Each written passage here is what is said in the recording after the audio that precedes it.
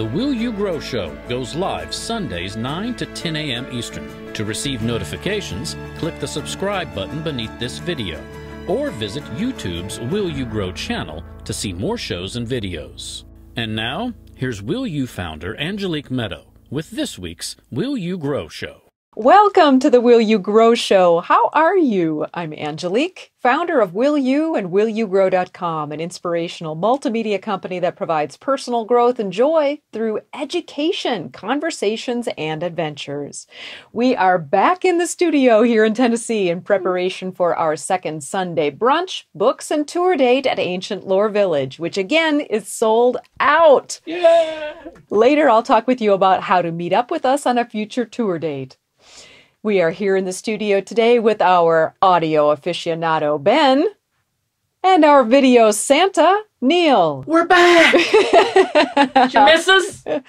Hooray! So today's show is the fourth of a series of shows about self-care and is titled, To Relieve Anxiety, Listen Within. If we're unaware of what's happening within us and do not know the truth of how we feel, what we need, and what we want, anxiety can easily arise because this truth about us is being ignored. By being out of touch with what we are experiencing, we've abandoned ourselves. Although this experience of being unaware of what's happening within us may seem to be common, by learning to listen within, we can free ourselves from anxiety and experience peace and truth within. So the question is, are we willing to stop the drama? Because in order to allow ourselves to listen within, we need to be willing to stop being involved with dramatic situations. When we're wound up in drama, though it may feel intense and possibly exciting, all our energy is going into the drama, the play and the interplay between the people and things. And at this point, there is no focus, no care, and no attention on how we feel and what's happening within us. And some of us may even avoid becoming aware of how we feel within by staying stuck in the drama. So why do we want to be aware of what's happening within us? Because inner awareness relieves anxiety. Dr. Lori Haas and her team from the University of California in San Diego have found that individuals who maintain awareness can adapt more positively to stress. Quote, individuals who maintain awareness can adapt more positively to stress because if we avoid awareness mentally, body awareness is also lost. When this happens, we are unaware of the stress that builds, and by the time it becomes noticeable, it is at a very high and usually overwhelming level, unquote. So what can we do to become more aware of what's happening within us? There are lots of methods of becoming aware of what's happening within us, such as breathing techniques, mindfulness, meditation, time communing with nature, and many more. Here are 3 quick and easy things that I do to stay aware of what's happening within me, especially if I'm surrounded by drama. Are you ready? Here it is, and try it out for yourself. I stop, drop, and roll with it. This is how it works. Just like the fireman's motto to stop, drop, and roll our body to extinguish a fire, if our shirt is ablaze, rather than panic, scream, worry, complain, blame someone, gamble, beat someone up, eat, or head to the bar for a drink, we're advised to stop whatever we might be engaged in.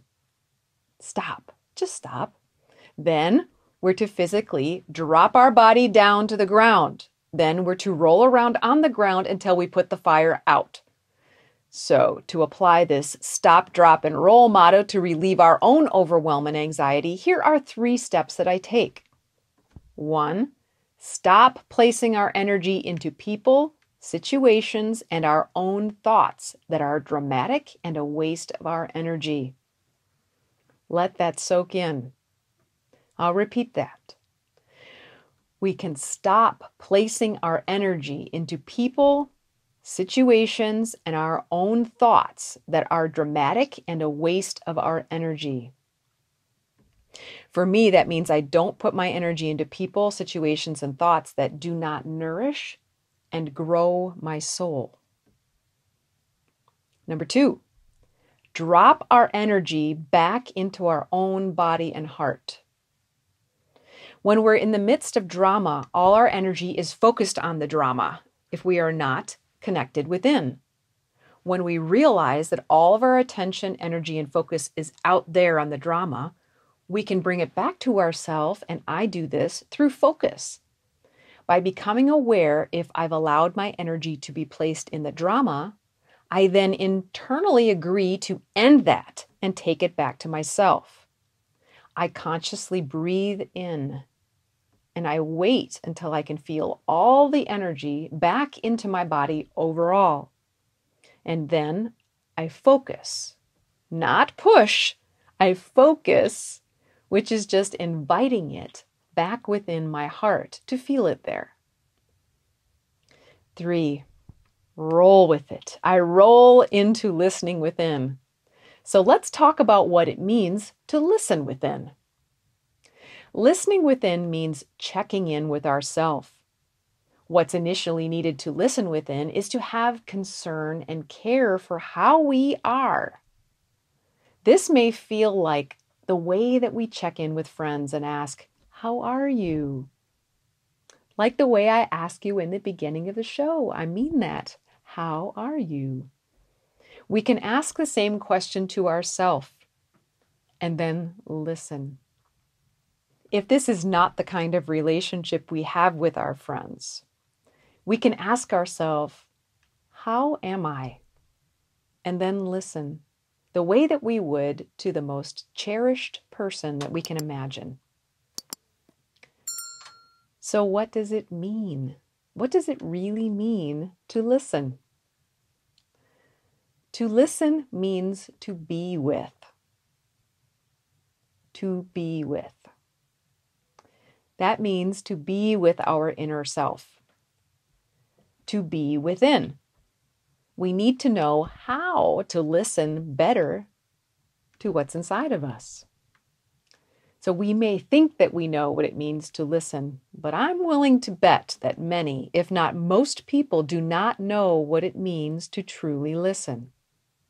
This might seem evident by looking at our social media and politics, etc.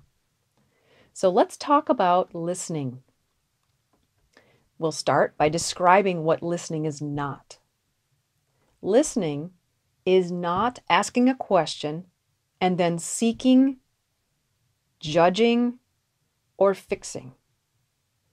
None of those behaviors are listening. Those behaviors will actually shut the person down from talking and sharing their truth, even within us. So those ways of not listening will encourage us to hide who we are even from ourselves.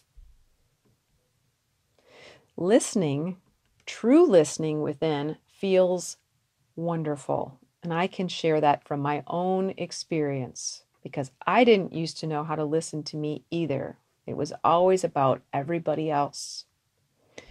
So listening within, when we truly do it, feels a lot like when I would approach someone that I love who might be ill in the hospital after surgery.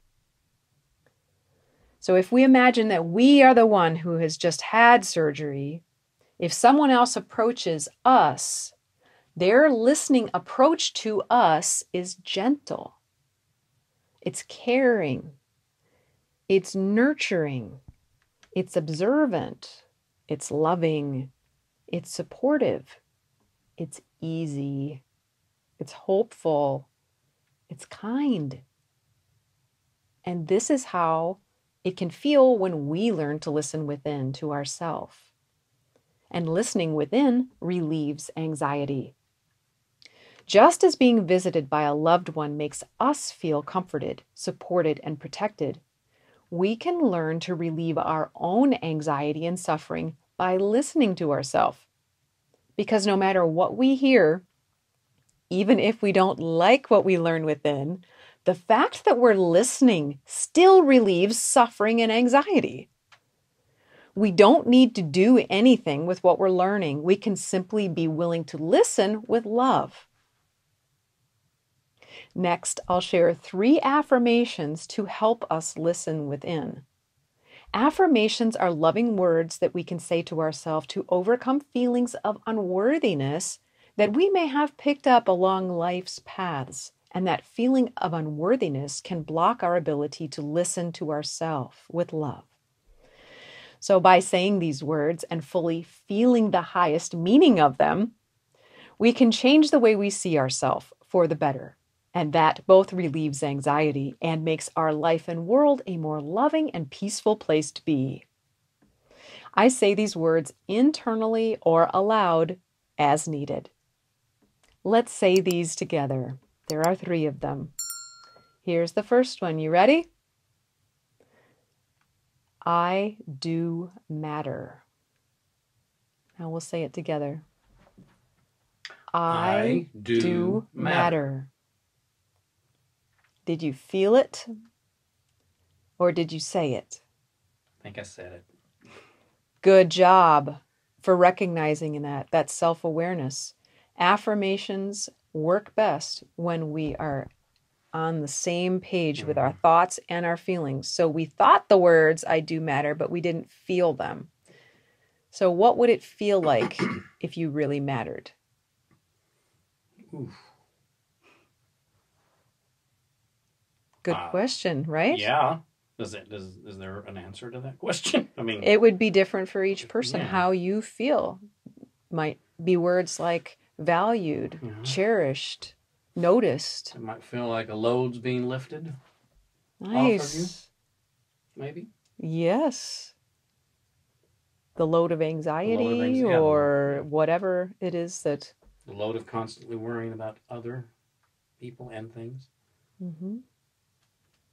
What about for you, Ben? Anything comes to mind of how it would feel when you do matter?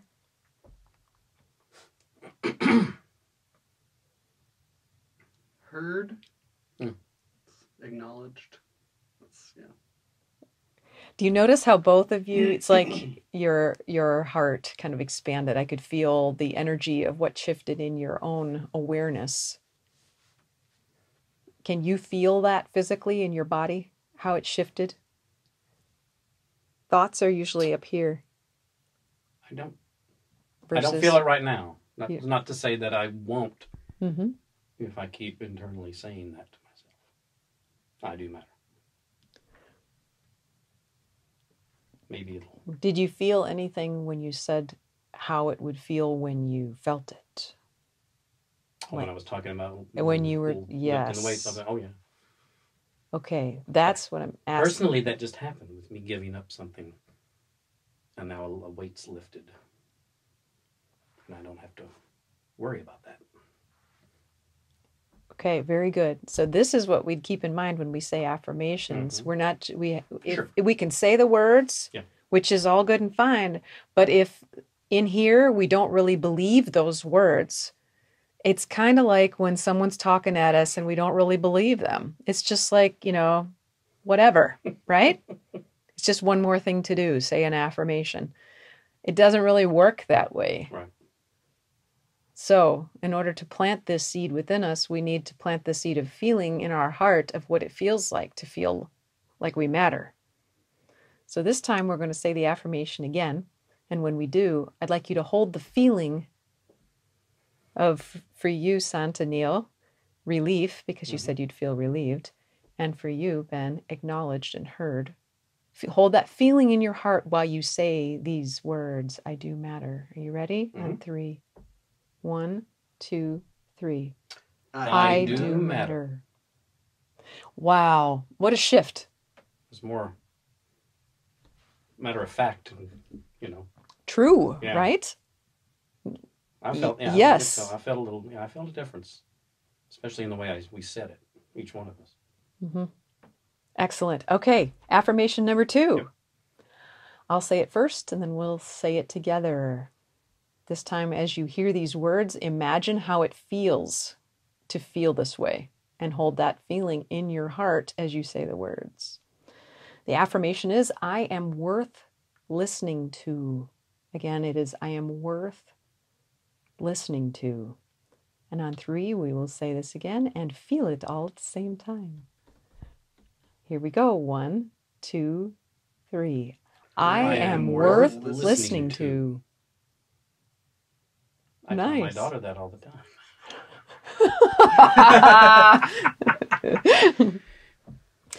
Third affirmation. I am important. I am important. I am important. I felt that one. Yeah. You are important to us, Neil. You are important to us. What You're did you? all important to me. Yeah. What did you feel? I felt important. I really, the words rang true in my brain, in my head, and in my heart. And that's something, I'm not trying to label it in any way. That's probably something not very, well, again, no, it is very male to think that, I guess. Very arrogant, can be.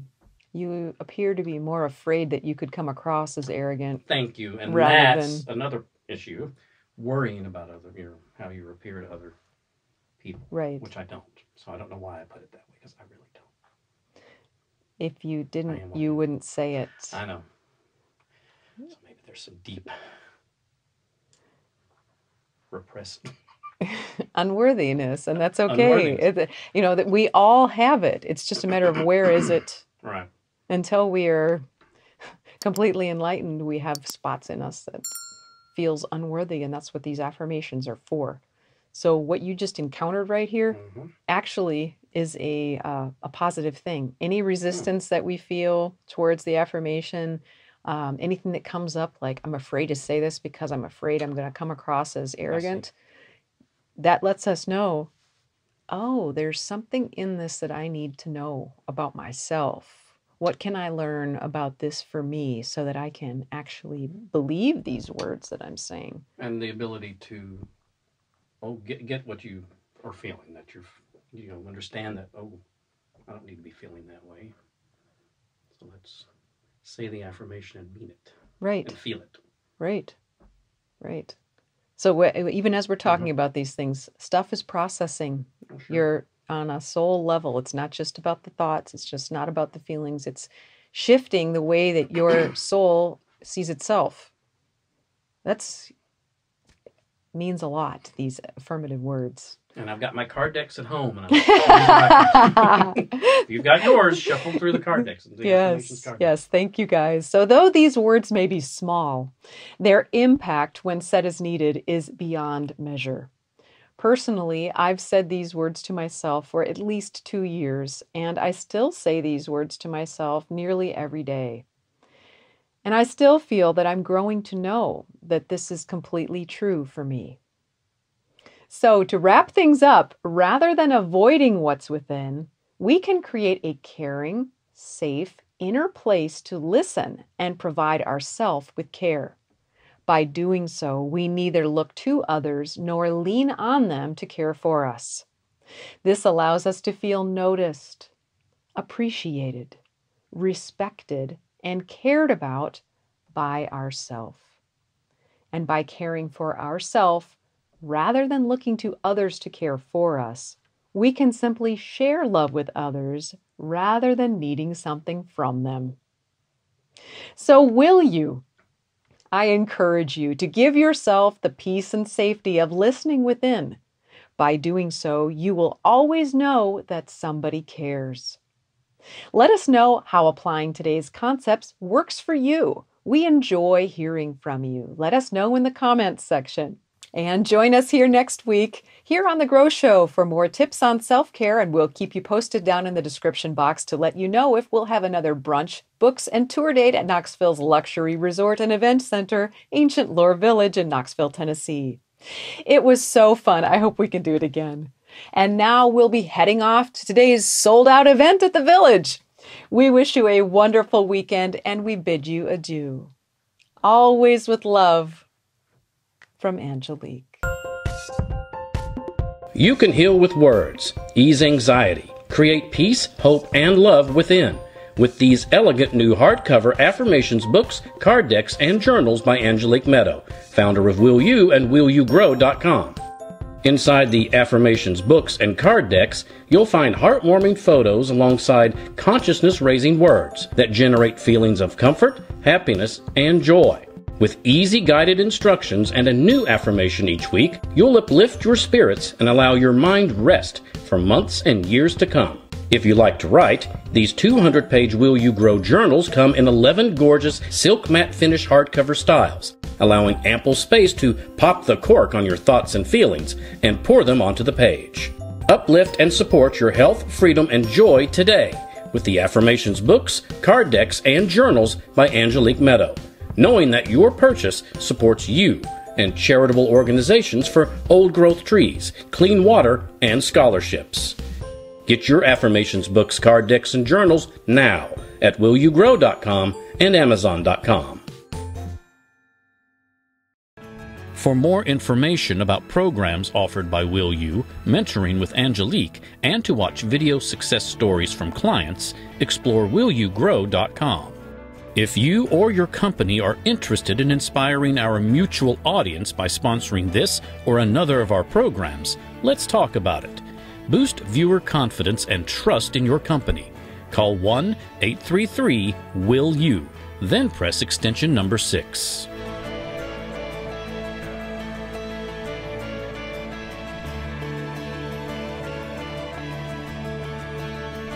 Make sure to click the subscribe button to get reminders before upcoming shows.